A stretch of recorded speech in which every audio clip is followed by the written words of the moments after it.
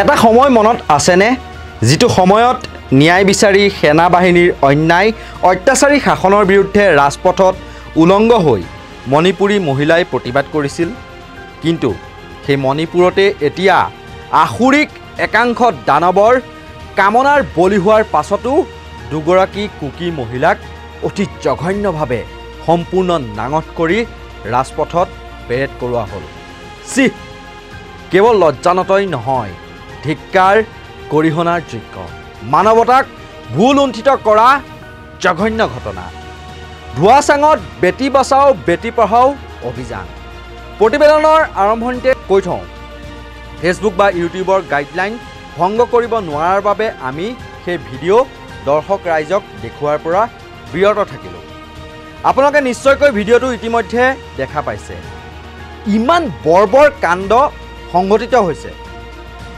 তাৰ পাছতো আকৌ মণিপুৰৰ মুখ্যমন্ত্ৰী এন বীৰেন সিঙৰ ফেচবুক পোষ্টত জনতাই কমেণ্ট কৰিব নোৱাৰা ব্যৱস্থা কৰি থৈ দিছে আঢ়ৈ মাহৰ পাছত মৌনব্ৰত ভাঙি মোদীৰ যন্ত্ৰণা আৰু ক্ষোভেৰে উচ্চ বাস্য শুনিবলৈ পোৱা গ'ল দেশৰ সৰ্বোচ্চ ন্যায়ালয় ক্ষুণ্ণ হৈ পৰি মুখ্য ন্যায়াধীশে চৰকাৰলৈ কি সকিয়নি দিলে এনে ঘটনা ঘটাৰ পাছতো নেডাৰ ভূমিকা কি হ'ব কি প্ৰতিক্ৰিয়া প্ৰকাশ কৰিব নেডাৰ আহ্বায়ক হিমন্ত বিশ্ব শৰ্মাই মণিপুৰৰ এই জঘন্য ঘটনাই নেডাৰ আহ্বায়কক পূৰ্ণহতীয়া স্বৰ সোধালে নেকি সকলো সামৰি নৰ্থ ইষ্ট নাওৰ আজিৰ এই দাভিও নমস্কাৰ ষ্টুডিঅ'ত মই কল্পজ্যোতি শইকীয়া শুনামতে ভিডিঅ'টো যোৱা মে মাহতে কৰা হৈছিল যদিও কালিয়েহে ছ'চিয়েল মিডিয়াত ভাইৰেল হৈছে তাৰ পাছতে চৌদিশে গৰিহণা ধিক্কাৰ আৰু মৌনব্ৰত পালন কৰা মোদীৰ বিৰুদ্ধে উঠিবলৈ ধৰিলে প্ৰতিষ্ঠান বিৰোধী ঢৌ অৱশেষত 150 জন লোকৰ মৃত্যুৰ পাছতো সাইলেণ্ট হৈ থকা মোদীয়ে মুখ খুলিলে আৰু ক'লে মই জাতিটোক আশ্বস্ত কৰিব বিচাৰোঁ কোনো দোষীক ৰেহাই দিয়া নহ'ব আইন অনুসৰি ব্যৱস্থা গ্ৰহণ কৰা হ'ব মণিপুৰৰ কন্যাৰ লগত যি হ'ল সেয়া কেতিয়াও ক্ষমা কৰিব নোৱাৰি গণতন্ত্ৰৰ এই মন্দিৰৰ কাষত থিয় হৈ থাকোঁতে মোৰ হৃদয়খন যন্ত্ৰণা আৰু ক্ষোভেৰে ভৰি পৰিছে মণিপুৰৰ কাণ্ডটো যিকোনো সভ্য জাতিৰ বাবে লজ্জাজনক সমগ্ৰ দেশখন লজ্জানত হৈ পৰিছে উল্লেখ কৰি থওঁ প্ৰতিটো কথাতে ৰাজনীতি কৰিব বিচৰা প্ৰধানমন্ত্ৰী নৰেন্দ্ৰ মোদীৰ মুখত ৰাজনীতিৰ ঊৰ্ধত গৈ কাম কৰিবলৈ দিয়া দেখিবলৈ পোৱা গ'ল তথাপিও মোদীৰ মুখত শুনিবলৈ পোৱা গ'ল কংগ্ৰেছ শাসিত ৰাজস্থান আৰু ছত্তীশগড়ৰ প্ৰসংগ শুনাই লৈছোঁ মোদীৰ সেই বিশেষ মন্তব্যটো इस लोकतंत्र के मंदिर के पास खड़ा हूं तब मेरा हृदय पीड़ा से भरा हुआ है क्रोध से भरा हुआ है मणिपुर की जो घटना सामने आई है किसी भी सभ्य समाज के लिए ये शर्मसार करने वाली घटना है पाप करने वाले गुनाह करने वाले कितने हैं कौन है वो अपनी जगह पे है लेकिन बेइज्जती पूरे देश की हो रही है 140 करोड़ देशवासियों को शर्मसार होना पड़ रहा है मैं सभी मुख्यमंत्रियों से आग्रह करता हूं कि वे अपने राज्य में कानून व्यवस्थाओं को और मजबूत करें खास करके हमारी माताओं बहनों की रक्षा के लिए कठोर से कठोर कदम उठाएं घटना चाहे राजस्थान की हो घटना चाहे छत्तीसगढ़ की हो घटना चाहे मणिपुर की हो इस देश में हिंदुस्तान के किसी भी कोने में किसी भी की राज्य सरकार में राजनीतिक वाद विवाद से ऊपर उठ करके कानून व्यवस्था का महात्मा नारी का सम्मान और मैं देशवासियों को विश्वास दिलाना चाहता हूं किसी भी गुनहगार को बख्शा नहीं जाएगा যোৱা মে মাহৰ পৰা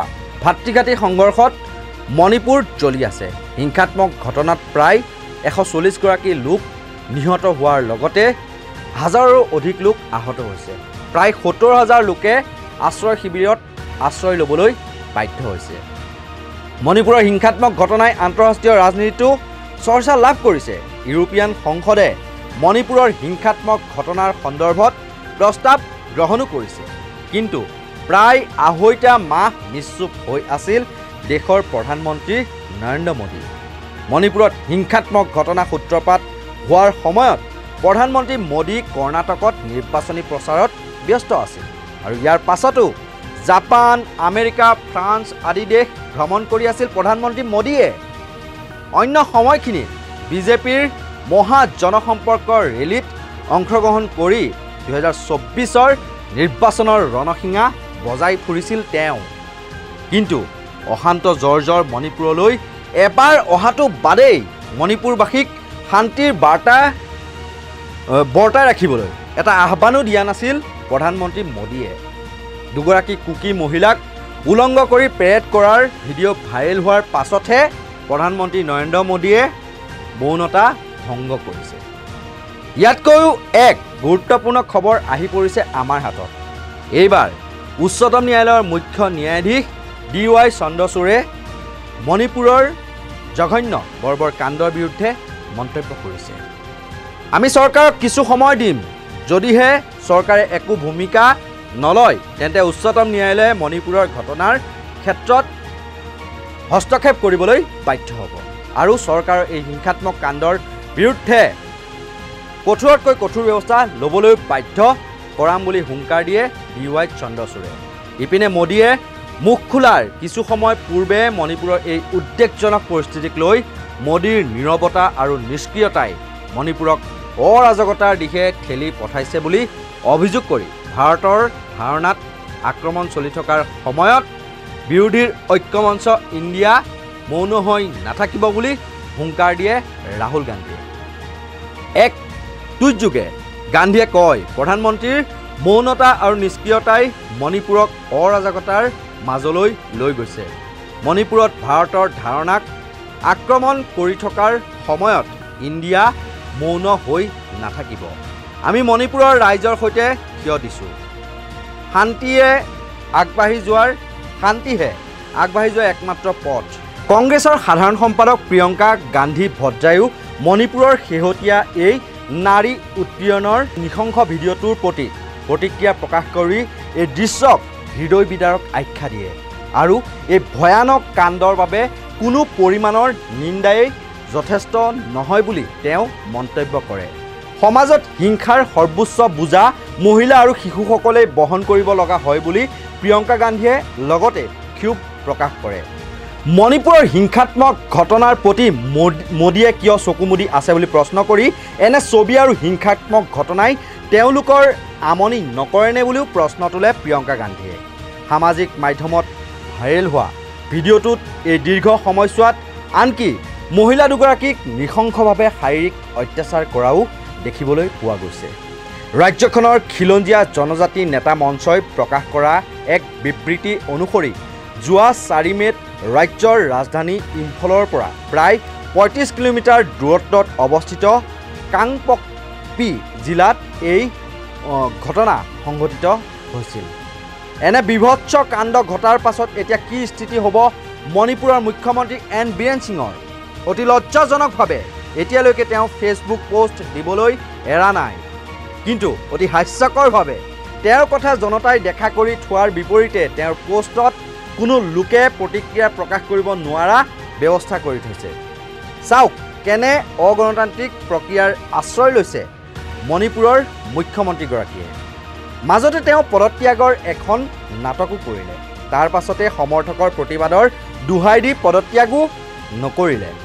অতি নিৰ্লজ্জভাৱে এই ভিডিঅ' ভাইৰেল হোৱাৰ পাছত এন বীৰেন সিঙে ছ'চিয়েল মিডিয়া যোগে প্ৰতিক্ৰিয়া প্ৰকাশ কৰি ঘটনাটো পোহৰলৈ অহাৰ লগে লগে মুখ্যমন্ত্ৰীগৰাকীয়ে দাবী কৰিছিল যে সকলো অভিযুক্তকে গ্ৰেপ্তাৰ কৰি কঠোৰ ব্যৱস্থা গ্ৰহণ কৰাটো নিশ্চিত কৰিব। কিন্তু এই ঘোষণাই কেইবা ঘণ্টা অতিক্ৰম কৰাৰ পাছতো মুখ্যমন্ত্ৰী বীৰেন সিঙৰ আৰক্ষীয়ে এই পৰ্যন্ত মাত্ৰ এজনহে অভিযুক্তক গ্ৰেপ্তাৰ কৰিবলৈ সক্ষম হৈছে।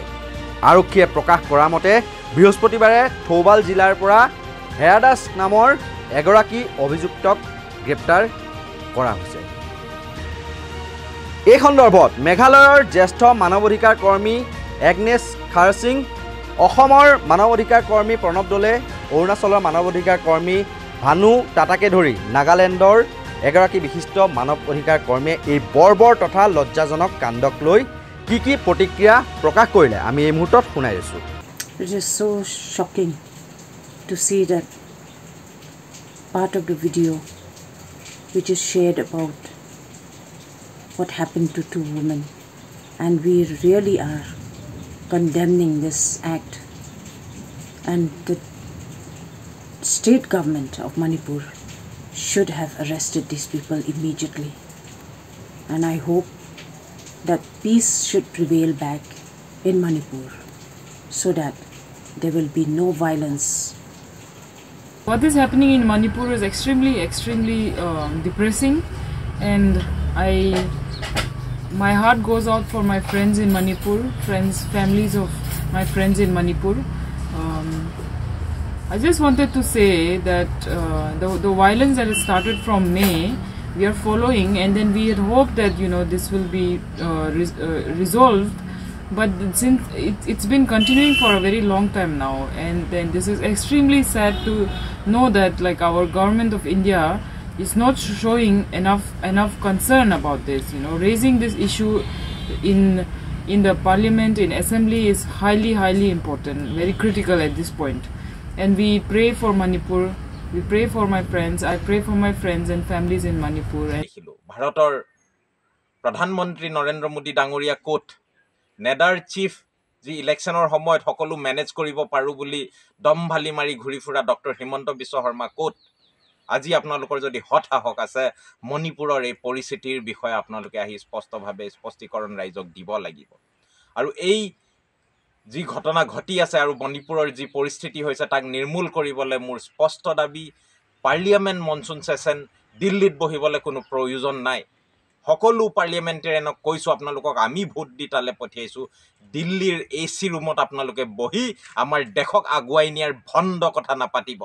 য'ত দেশত এনেধৰণৰ জুই জ্বলি আছে, যদি হতাশক আছে আৰু যদি আজি আপোনালোক সঁচা অৰ্থত জনগণৰ প্ৰতিনিধি হয়, মণিপুৰলৈ পোন চাতে আহক। আপোনালোকে চাৰ্টাৰ্ড ফ্লাইট এনেও আপোনালোকৰ ঢেৰ আছে, প্লেন আছে, চব আছে, আৰ্মিৰ হেলিকপ্টাৰ আছে, চব লৈ আপোনালোক মণিপুৰত বহকি জনগণৰ মাজত বহকি আৰু এই যি জুই জ্বলিছে নৰ সংসাৰ হৈছে তাক বন্ধ কৰক। As an anthropologist, a Naga citizen from Northeast India, I deeply condemn this violence, and I hope and I appeal to the state governments, both the state of Manipur and the central government, to attend, to look into what is happening and to make sure that justice is done. It will take several generations of counseling, of dialogue, and what we are leaving behind for the younger generation, for the people to come ahead of us, is a heartbreaking legacy. I hope that this plea and this appeal is something that many people, collectives and communities are voicing out. মণিপুৰত ইমানকৈ জুই জ্বলাৰ পাছতো নেডাৰ ভূমিকা কি? মণিপুৰৰ এই ঘটনাই নেডাৰ আহ্বায়কক পূৰ্ণহতীয়া স্বৰ সোধালে নেকি? সততে যিকোনো বিষয়ত সৰব হৈ থকা হিমন্ত বিশ্ব শৰ্মাৰ প্ৰতিক্ৰিয়া এতিয়া কি হ'ব? ইয়াক লৈ প্ৰশ্ন উত্থাপন কৰিছে প্ৰদেশ কংগ্ৰেছৰ সভানেত্ৰী মীৰা বৰঠাকুৰে। তেওঁ সৰব হৈ কি ক'লে আমি এই মুহূৰ্তত শুনাই লৈছোঁ। সততে খুব প্ৰতিক্ৰিয়া দিয়া আমাৰ নেডাৰ যিজন আহ্বায়ক আছে হিমন্ত বিশ্ব শৰ্মা, সিদিনাখন ইণ্ডিয়া নামটো কোৱাৰ লগে লগে তেওঁ টুইটাৰৰ পৰা ইণ্ডিয়ান নামটো উঠাই ভাৰত কৰি পেলালে। মণিপুৰৰ এই ঘটনাত যে নেডাক পূৰ্ণহতীয়া স্বৰ যে সোধালে, এই কথাটোৰ উত্তৰ তেওঁৰ হাতত আছেনে নাই? মই নেডাৰ আহ্বায়ক হিমন্ত বিশ্ব শৰ্মালৈ প্ৰশ্ন কৰিছোঁ যে আপোনাক এই ঘটনাই লজ্জান্বিত কৰাটোৱে নহয়, আপোনাক পূৰ্ণহতীয়া স্বৰ সোধালে যে নেডাৰ আহ্বায়কৰ যে কোনো কাম নাই, নেডাৰ আহ্বায়কৰ যে ফৰিং চিটিকা অত ঘূৰি তত ঘূৰি ফুৰা, নেডাই যে মণিপুৰ কণ্ট্ৰল কৰিব পৰা নাই, ইয়ে প্ৰমাণ কৰে যে নেডা একো কাম নথকা নিকম্মা নেডা। আজি নেডাই কিয় ৰিয়েকশ্যন দিয়া নাই এতিয়ালৈকে, ই এটা অত্যন্ত ৰহস্যজনক কথা। দেশক লজ্জানত কৰা ঘটনাৰ পাছতহে মোদীয়ে মৌনব্ৰত ভংগ কৰি নিজৰ ব্যৰ্থতা উদঙালে বুলি মন্তব্য ৰাজ্যিক তৃণমূল কংগ্ৰেছৰ মিডিয়া বিভাগৰ অধ্যক্ষ দিলীপ কুমাৰ শৰ্মাৰ। প্ৰধানমন্ত্ৰীক কটাক্ষ কৰি তেওঁ আৰু কি ক'লে আমি শুনাই লৈছোঁ। আজি প্ৰধানমন্ত্ৰী ডাঙৰীয়া আজি 2 মাহ আৰু মাহ পিছত মণিপুৰৰ ঘটনাক লৈ মৌনব্ৰত ভংগ কৰিছে। যি প্ৰধানমন্ত্ৰী ডাঙৰীয়া নিৰ্বাচনলৈ মণিপুৰত ভোট বিচাৰি যায়, উত্তৰ পূবক ঈশানকোণ আখ্যা দিয়ে, অষ্টলক্ষ্মী আখ্যা দি ভোট বিচাৰে, সেইজন প্ৰধানমন্ত্ৰী ডাঙৰীয়াই তেখেতৰ দায়িত্ব উদঙাই আজি 2 মাহ পিছত তেখেতে মৌনব্ৰত ভংগ কৰি নিজৰ ব্যৰ্থতা স্বীকাৰ কৰিবলৈ বাধ্য হৈছে। তাৰ মানে এনেকুৱা ঘটনাহে প্ৰধানমন্ত্ৰী মৌনব্ৰত ভংগ কৰিব পাৰিছে। তাৰমানে এনেকুৱা ঘটনা ঘটিলেহে কেন্দ্ৰীয় চৰকাৰ উত্তৰ পূবকলৈ উদ্বিগ্ন হ'ব নেকি আমাৰ প্ৰশ্ন উত্থাপিত হৈছে। তো এনেকুৱা ঘটনা ঘটিব লাগিব যি ঘটনা দেশক লজ্জানত কৰিব পাৰে, যি ঘটনা সমগ্ৰ বিশ্বত দেশক উদঙাই দিয়ে দেখুৱাব পাৰে, তেনেকুৱা ঘটনা ঘটিলেহে আমাৰ প্ৰধানমন্ত্ৰী ডাঙৰীয়া বা কেন্দ্ৰীয় চৰকাৰৰ বাবে বিজেপি দলৰ কাৰণে তেওঁলোকৰ চকু মুকলাব নেকি আমাৰ প্ৰশ্ন তৃণমূল কংগ্ৰেছৰ। আপুনি যদি 2 মাহ পূৰ্বে মণিপুৰৰ অৱস্থাক লৈ আপুনি চিন্তিত হ'লেহেঁতেন, আপুনি উদ্বিগ্ন হ'লেহেঁতেন প্ৰধানমন্ত্ৰী ডাঙৰীয়া, এই ঘটনা চাগে নঘটিলেহেঁতেন, কাৰণ আপুনি নিয়ন্ত্ৰণ কৰিব পাৰিলেহেঁতেন। আজি আপুনি নিয়ন্ত্ৰণ কৰিব নোৱাৰাৰ কাৰণে আজি এনেকুৱা জঘন্য ঘটনাবিলাক সংঘটিত হৈ গৈছে। দেশৰ প্ৰথমগৰাকী নাগৰিক মহিলা হোৱা স্বত্তেও নাৰীৰ সুৰক্ষা নোহোৱা হৈছে ভাৰতত, তথা পৃথিৱীতে নঘটা ঘটনাই লজ্জিত কৰিলে ভাৰতক। এই সন্দৰ্ভত প্ৰতিক্ৰিয়া প্ৰকাশ কৰিছে প্ৰগতিশীল নাৰী সন্থাৰ সাধাৰণ সম্পাদিকা মৃণালী দেৱীয়ে।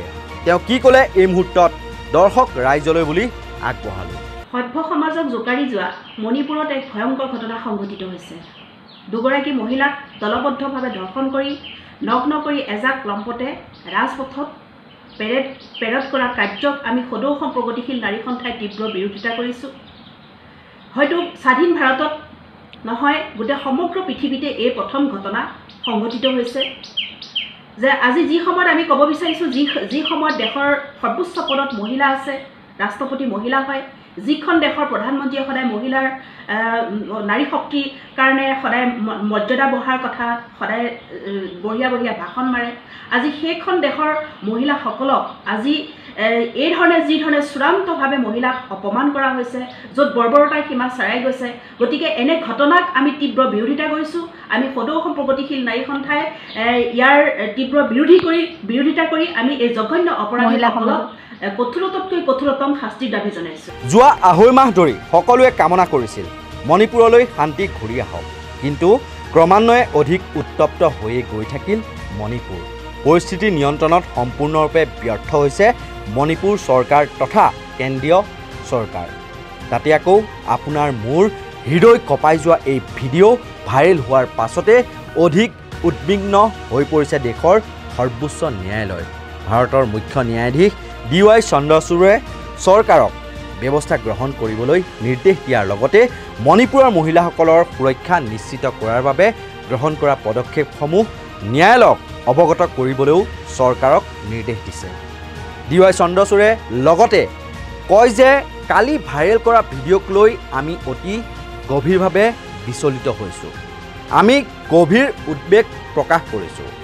চৰকাৰে পদক্ষেপ লোৱা আৰু ব্যৱস্থা লোৱাৰ সময় আহি পৰিছে, ইয়াক কোনোপধ্যে গ্ৰহণযোগ্য নহয়। আমিও কামনা কৰিছোঁ মণিপুৰত প্ৰতিষ্ঠা হওক ভাতৃত্ববোধ, নিৰ্বাপিত হওক অগ্নিগৰ্ভা মণিপুৰৰ জুই, ভাতৃঘাতী সংঘাত বন্ধ হওক আৰু প্ৰতিষ্ঠা হওক মানৱতা আৰু সৰলতা। আমাৰ এই বিশেষ প্ৰতিবেদনত মোৰ সৈতে সহায় সহযোগিতা আগবঢ়ালে ভিডিঅ' এডিটৰ চন্দন ৱাৰীয়ে। আৰু আমাৰ এই যি বিশ্লেষণাত্মক বা বাতৰি তাৰ বাবে আপোনালোকে আমাৰ নৰ্থ ইষ্ট নাও নিউজ আৰু নৰ্থ ইষ্ট নাও ভিডিঅ' এই ফেচবুক পেজ সেয়া ফ'ল' কৰিব আৰু নৰ্থ ইষ্ট নাও ইউটিউব চেনেলটো ছাবস্ক্ৰাইব কৰি দিব। আৰু ইয়াৰ লগে লগে মই কল্পজ্যোতি শইকীয়াই বিদায় লৈছোঁ। চাই থাকিব নৰ্থ ইষ্ট নাও। ধন্যবাদ।